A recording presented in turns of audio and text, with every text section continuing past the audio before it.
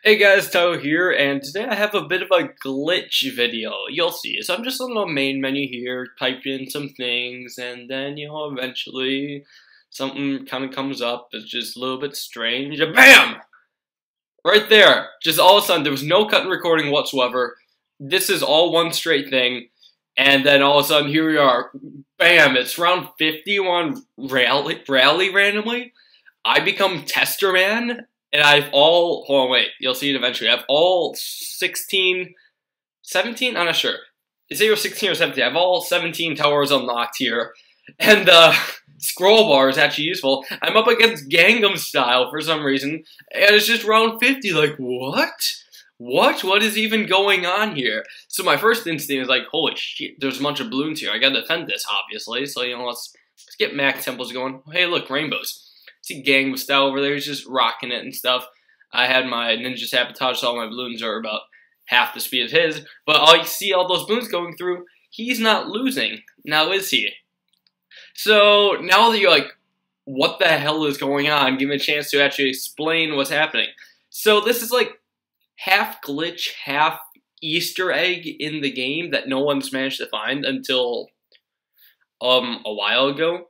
So I found out about this. I'm like, holy crap, I have to try this. Eventually it involved just punching in some certain keys on the main menu screen. And bam, I got here. I could do any map, any round, but I chose to do round 50 because I'm like, you know what? I'm going to defend round 50. Look at these UMGs. I have two temples that at least have some sacrifices. And I'm struggling against these UMGs. These are really tough UMGs. So I'm like, okay, yeah, it's a challenge. I gotta crack it. It was a bit difficult since I now can't see the track and also on high quality, so it's kind of hard to place things. But yeah, it's kind of tough. So let's look at everything that's going on. So I'm Tester Man. I just have normal lives. Gangnam Style is just it's basically like a computer as a test dummy to go up against. He doesn't lose lives at all, even if like those UMGs go through, which they will eventually. He doesn't lose lives or anything. I have every single tower unlocked. So like those scroll things down there that are just completely useless, usually, because you have 5 towers and that can't usually do everything. Also, look at all those mobs. The temples just evaporate those pretty much. Let's do a bit of boat micro, I guess. Lagging a little bit, but, whatever. It's a strange feature. But yeah, now I actually get to use the scroll bar. It's actually useful instead of just being there for show. I didn't understand it otherwise, but now it actually makes sense. Hooray! So as you can see, that Gangnam Style isn't leaking much at all, and I'm starting to run out of balloons to defend. Doesn't exactly matter what's going on the screen, but I just wanted to test myself, see if I could give myself 6 seconds and defend around 50. And by the way, I started with exactly $1 million, which is enough for a lot of things, like Techno Terror buying resell, max temples, that kind of stuff. But only 250 income. So I'm going to run out of money eventually, and I would probably want to rebuy, or, get more. Dang it, why am I saying so much? I need to just get more things, you see? And at this one, I'm like, yeah, defeat these UMGs. They're getting taken out slowly. I'm just going to try and keep selling and rebuying boats as fast as I can. I'm not that good at it. Plus, it's lagging a bit. Oh, wait, never mind. No, the real kicker, I'm using my trackpad here. Duh. I was wondering why I was doing it so slow, but keep forgetting that's right. I'm on my trackpad. It does seem a bit slow for me, just a bit. But now it's just the work of the boats. Sink down these BFBs like crazy and do the best I can. I used a bit of a temple or a village ability called Arms, or MIB called Arms. That worked out pretty well. But here's the thing. Some of you guys might be wondering, oh, well, hey, how can we use this? This looks pretty fun. And, I mean, it's pretty cool. You could go on any level. I'm not going to show you or anything, but there is a bit of a kicker. It affects normal gameplay too, which you'll see really, really soon. Here it is. Alright, so I realized Boob Guy, or I Suck at Battles, has the same problem that I do. Well, not problem, but he did the same thing as well. So now we're just going to play a little game against each other. Just on Battle Park, which is usually, a pretty easy map, right? I'm just picking out my tower. It's kind of a strange tower choice, like who picks farms on Battle Park. But you'll see. He's going for like normal loadout. Nothing too different there. Nothing special or weird, but wait until the game actually starts. You're gonna see something that's quite strange. Wait for it. It's just stalling for a second. It'll go eventually. Just wait for it. You'll see. Dang it, I should have cut this out. There we go. Alright, so nothing too unusual, just normal money, normal starting out. However, my towers are invisible, and it's round 2 all of a sudden. Right away, it's round 2. He gets to send balloons right away. Well, so do I. I could, but I'm too busy defending. I'm like, bleh. You know, I don't care that much.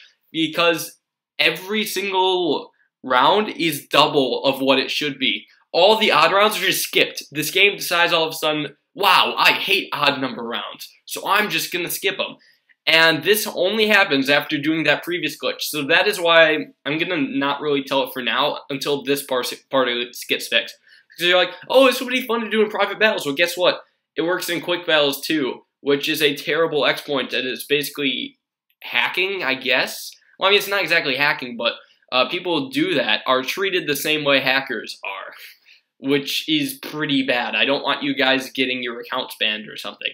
I realized that this worked in quick battles after going into a game, and I'm like, oh shoot, the rounds are still doubling here. That sucks. And I'd like to say I surrendered right away. I didn't. I surrendered eventually. So my opponent still got the win. He knew me, so I guess he was nice enough not to report me or anything. But I did toy around with him. Then I'm like, okay, I'm done. I don't want to cost him a loss or anything. So that went well. So now it's round 6, and he's only a 3-0 cannon.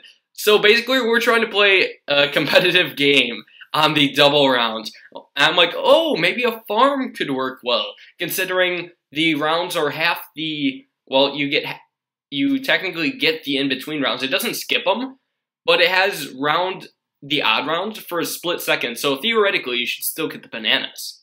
See, round 7 and now round 8. We should getting a lot of bananas. And it kind of works that way, but kind of not. I don't know. It's a bit complicated, but it's not working out as well as it could be, sadly. So yeah, he realizes his bonus because I have the farms. This farm upgrade should only be given 3 bananas per round, but I'm pretty sure it gave 6. 2 for this round, 2 for the previous round. So it does give you the bananas for the odd rounds. It just takes a while. It's not an instant burst, you know? And also, it does try sending out the balloons for round 9. I don't even know how this gets screwed up so badly. I don't even know how, but yet it does. So let me restate that, guys. The only reason, well, the main reason I'm not telling you is to make sure you don't go into freaking quick battles and start cheating. Because most of the other people wouldn't have access to this, and it wouldn't be fair to them, cost them a loss and such, and they'd be screwed. Anyways, though, I'm just killing guys like battles here. See a bunch of balloons go through and such. But wait, the best part is soon to come. You'll see. You'll see. He's like, oh yeah, Rainbow Rush time. I sold a couple things. I'm like trying to defeat that. Look at that, 0 lives. 0 lives. He cannot die. You literally cannot die, even if he has 0 lives. The game's like, nope, I'm just gonna keep going. And I sped up my talking bit because the game sped up. But yeah, that's like, what? How did the game screw up that much? Honestly, I don't even understand just what inputting that simple Easter egg, how it screws up your game so much. But it's still fun to do private battles in, not quick battles though. Because one guy, he's really close. I'm not sure if he actually did get banned, but he had to talk to Aaron because he exploited this glitch in one quick battle, sent out pinks when it was round 2 for the other guy, or round 3 or something like that. And he's like, nope, report. And now the guy who exploited the glitch is like, oh crap, I didn't mean to do any bad. I normally don't hack. And it's not even hacking, it's just, well, it's technically just finding an Easter egg. It's not his fault that normal battles are screwed up. Theoretically, it should only just go to the glitch thing that we saw in the beginning, you know, round 50. And what's pretty cool with that, in that mode, you can't die either. So you can literally go to any round you want, and it's awesome. You can pretty much go to round 1000 if you want, and the balloons won't even care. They'll keep going through in the game and we're like, oh, you have 0 lives, you know, whatever. And yeah, you can go to super high rounds. That's great. So now back to this competitive game. We're doing it on Rally this time. We can just mix it up. We gotta see if it's even possible to defend here, because this is a new challenge. Normal battles just starting to get too easy with all that mortar stalling and other things that are OP, like tax shooters and that kind of stuff. I mean, yeah, it's starting to get a bit imbalanced. So, you know, now we're trying to do this. Oh boy, as you can tell, I'm just sacking the DAC right now. Yeah, pretty much this boat is not doing well. I was hoping the farm would do a lot better, but I can't even afford that many farmers in the first place just because it's half the rounds. I'm gonna send some blacks to ice second battles. It's like 5 seconds, please. Please. No, you don't get 5 seconds. They ain't gonna Ring of Fire. How he afforded that, I have no idea. Maybe if I sold my farm and Boats, I could probably afford that. Maybe. I'm not too sure. He could easily rush me. You know, I don't have too many towers. I'm struggling to fit farms here because it's high quality. If it was low quality, I could fit so many more farms. I could fit one in the top right corner, though. That works out pretty well.